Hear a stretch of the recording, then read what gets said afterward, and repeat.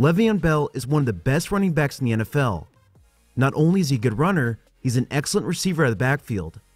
In the Steelers-Bengals game in Week 7, he gained a total of 192 yards with 58 of them through the air. On a 2nd down and 2 in the middle of the second quarter, Bell took this check down for 42 yards down the field. So, what happened, and how did Bell break free for this long gain? Well, pre-snap, the Bengals have 2 safeties deep and then play man coverage on the receivers.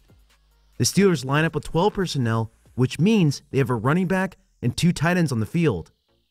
Big Ben takes a 5-step drop out of shotgun and looks right to see if Antonio Brown is open.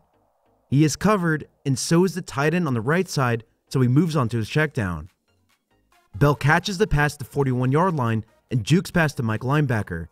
He now has a 1st down, but instead of getting tackled, number 89 boxes out the weak side linebacker.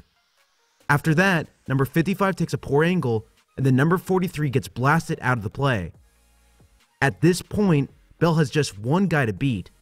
It's cornerback Dre KirkPatrick, and Bell annihilates him to the ground with a nasty stiff arm. This is what allows him to get into secondary for the long gain.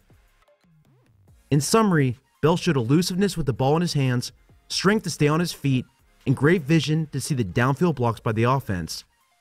His ability to create with minimal space is second to none in the NFL. It's clear he deserves to get paid as the top running back, and that's what I fully expect during the next offseason. The Steelers would end up kicking a field goal in this drive, but they would still win the game 29-14.